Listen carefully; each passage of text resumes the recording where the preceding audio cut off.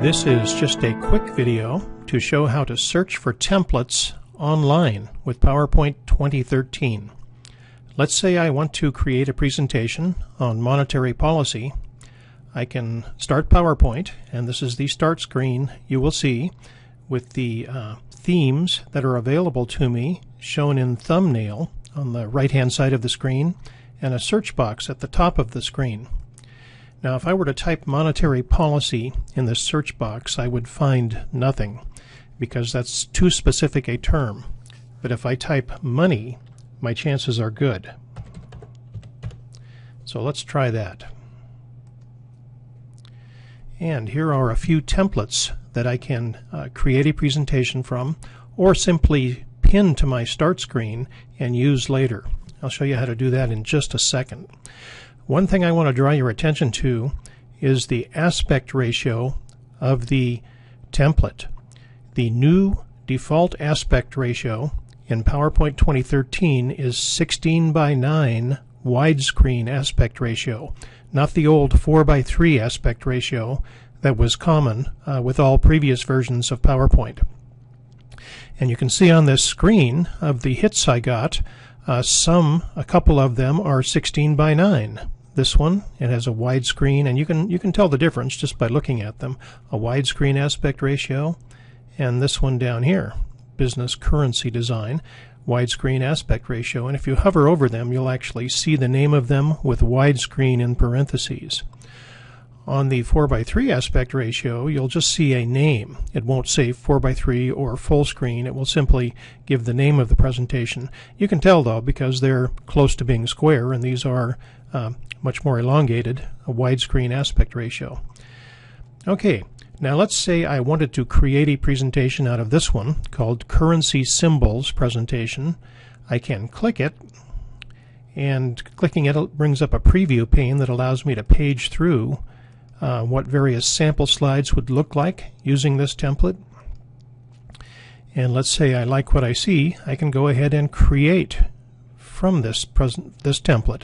And PowerPoint takes a moment to download the slide from office.com and then shows me the presentation. And a template, as opposed to a theme, will usually have various slides with content on them. And I can come in and fill in the existing content with my own content.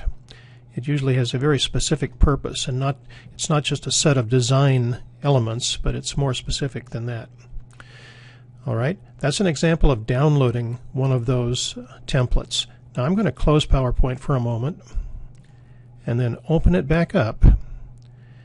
And now on the start screen, you'll notice that there's that template that I downloaded. If I want to keep it close to the top of my start screen, I can pin it to my start screen, and it will become available among the other themes that are there. Now, it's a template, not a theme, but it will be available and alphabetized along with the ones I have pinned. You can see I have the first 4 pinned, and this organic one is not pinned. The little push pin is horizontally positioned and not vertical. Okay, let's do that search again. And let's say I found a number of these that I might like to use in the future, but I don't want to create a presentation right now. I can, from this screen, pin them to my start screen by clicking the push pin here. And let's say I'm even interested in this 4:3 aspect ratio one. Let's go ahead and pin that one too. All right. Now, we'll close PowerPoint, open PowerPoint again, and there's one of them I pinned to the start menu, all arranged alphabetically, and there's the other one. I'm going to create a presentation based on this theme, and let's say I like the theme.